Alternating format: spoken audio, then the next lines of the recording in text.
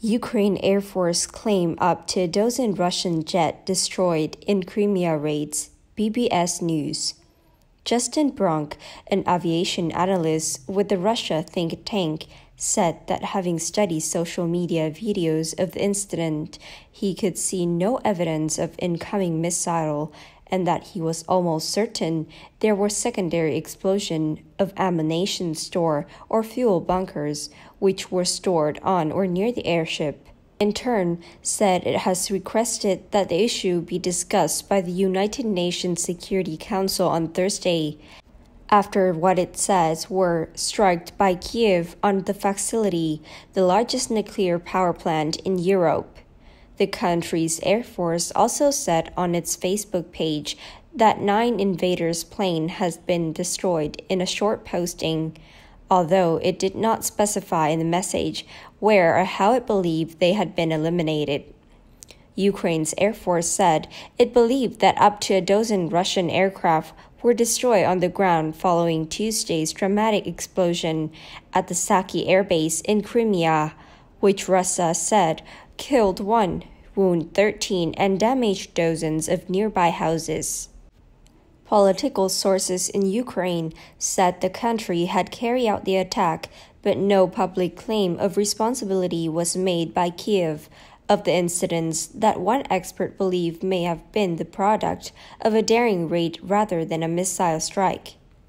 Yuri Ignat, a spokesperson for the Ukrainian Air Force, told national television that from studying video footage of the incident, it was clear the aircraft weapons depot was hit. G7 foreign minister warned in a joint statement that Russia risks the safety and security of the site and called on Moscow to allow safety inspector to immediately visit from the International Atomic Energy Agency and to hand back the nuclear plant to Ukraine.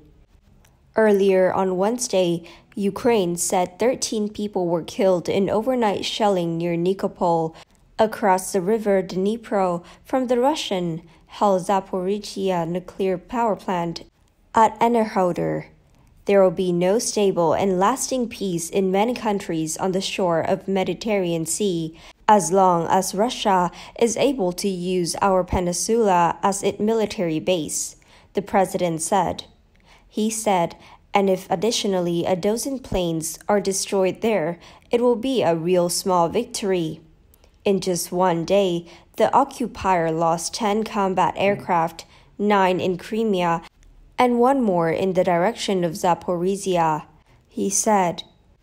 On Tuesday, speculation had centered around whether the airbase had been struck by long-range missile, such as Ukraine's home manufacturer Neptune anti-ship missile, modified to attack ground targets from the area of Odessa, about 165 miles away.